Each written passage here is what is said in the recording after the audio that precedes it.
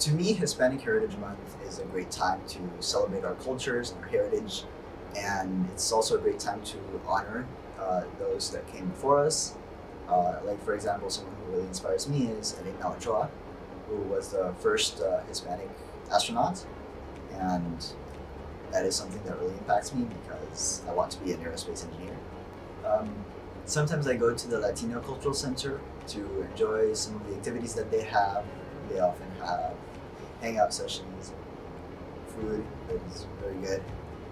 When I was in high school, there were some of the older kids who really inspired me to pursue science and engineering, and I hope to think that maybe I'm inspiring someone back in high school the same way. Over the summer, I visited my high school, and I had a great time with the kids building small robots to compete with each other. And I think it's a great way to really inspire people or inspire kids to have a great time with robotics and really push themselves.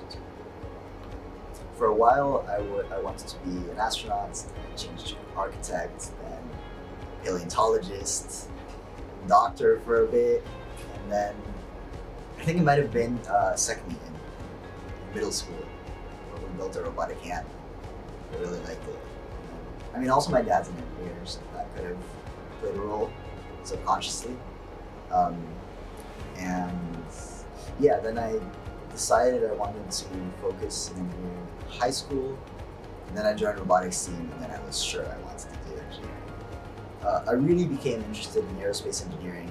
I believe I saw a YouTube video, and I became really passionate about push planes and amphibious planes, and decided that's what I want to do. I want to be an aerospace engineer.